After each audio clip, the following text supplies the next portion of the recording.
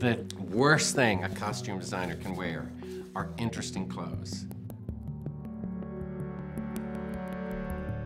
You're so vulnerable when you're a young designer.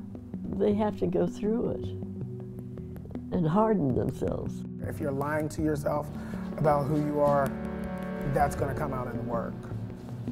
I liken my job to therapy, really. I sit one-on-one with people, ask questions about the feeling and about the emotional content. Graffiti, it's pretty much in everything I do. Until you put it in front of an audience, I didn't realize how my work is strange just by nature of how I grew up. I don't want theater to feel like film or TV. I want it to really embrace the medium it is. And suddenly this metaphoric power of theater just hit me. There is always somewhere to go for me. I never feel like, God, I got that. That was like perfect. I'm never satisfied. As an artist, to be satisfied with yourself and what you give is not good.